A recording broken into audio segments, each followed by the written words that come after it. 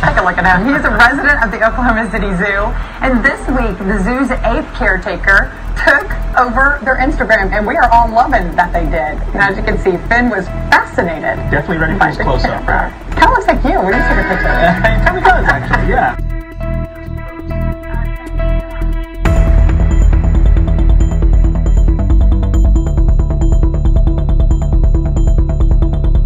I'm here this morning because I want to apologize not only to my coworker, Jason, but to our entire community.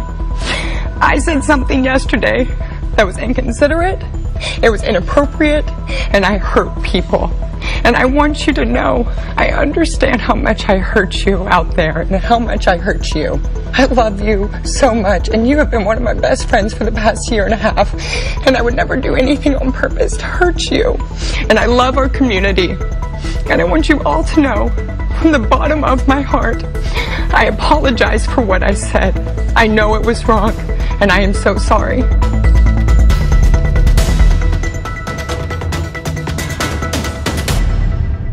Well, Alex, thank you very much, and I do accept your apology, and I do appreciate your apology.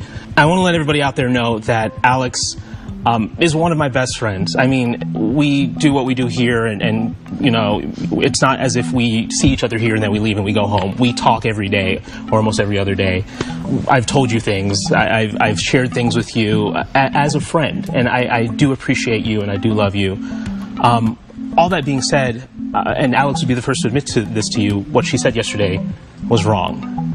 It cut deep for me, and it cut deep for a lot of you in the community. I've heard the phone calls, and I've heard the Facebook messages as well. And I guess coming out of this, I want this to be a teachable moment. And that lesson here is that words matter. There's no doubt about that.